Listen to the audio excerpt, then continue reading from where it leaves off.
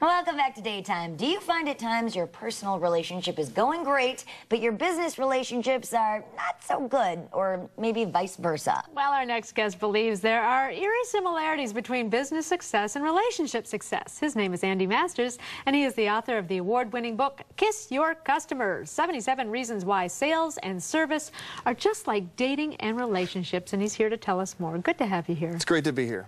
So you say when Valentine's Day comes around, don't just send your loved one flowers, send your business associates something as well? That's right. I mean, it's okay to send your favorite clients or favorite customers, you know, flowers, candy, a gift on Valentine's Day with a card signed from everybody saying, we love you. We need to show our customers and clients how much we love them and appreciate them as well. That's a nice touch. It is a very nice touch. And it won't freak them out if everybody signs it. That's right. That's right. That's the point. Everybody has to sign it, Yes, though. exactly. If there's just one of you, maybe you shouldn't, Yes. but I love you. Yeah. But let's talk about humor, too. Yeah. Humor is very important in all relationships to some extent. Yeah. And sometimes when you think business, you think we got to be all business. Right. Yeah, you gotta have fun. You know, you got to have fun at work, and too. In fact, you know, people are so stressed out right now in business. There's never been a more important time to try to have fun at work and to love our jobs and to love our clients. So let's do those fun sort of things. In fact, you know, one of the important things about humor is, let's face it, people will want to date you, hire you, and buy from you if they like you. Right. So humor is what can make that big difference, especially when everyone is so stressed out nowadays. Sometimes they'll do all three anyway. Exactly. That's right. Maybe if you get lucky. That's right. You know, we hear it from so many people, the power of networking. Yeah. But a lot of people have a hard time knowing where to start. Where do you go? If you don't have those connections to start with, how do you make them? I think one of the big problems is with networking is we try too hard to get what's in it for me. If you really created a day where, you know, what can I do for someone else, for other people, and over the next 60 days even, how can I take 10 minutes of my time to maybe try to help my clients, my coworkers, my neighbors, my friends, and then send those things out that way. And it's amazing what will magically come back to you instead of trying so hard to network. It's kind of like what you say, trust fate in relationships too. Sometimes you do good, you put good out there, it will come back to you as well.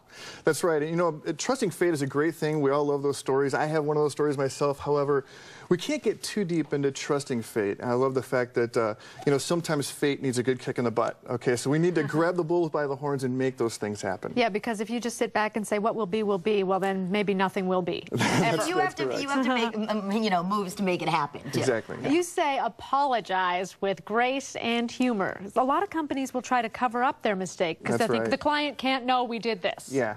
You know what? Mistakes happen in relationships and in business. So, you know, let's have fun with those things and let's see if those people can really like it.